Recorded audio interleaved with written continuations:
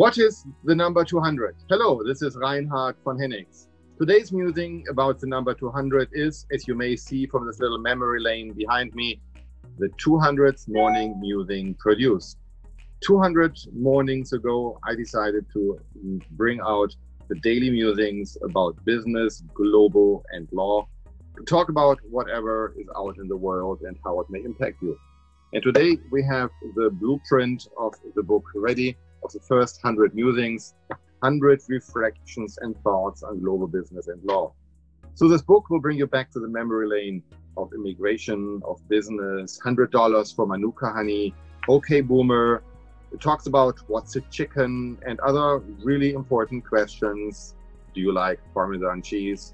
Or what is the deal with Black Friday shopping? Whatever it is, the memory lane will serve one purpose. It will give you an insight into the global world, how I see it.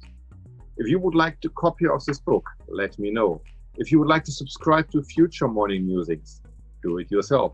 In any case, I like your feedback. I'm excited about number 200 today, and I'm looking forward for the next 200 to share with you my daily morning musings. Most important, stay safe.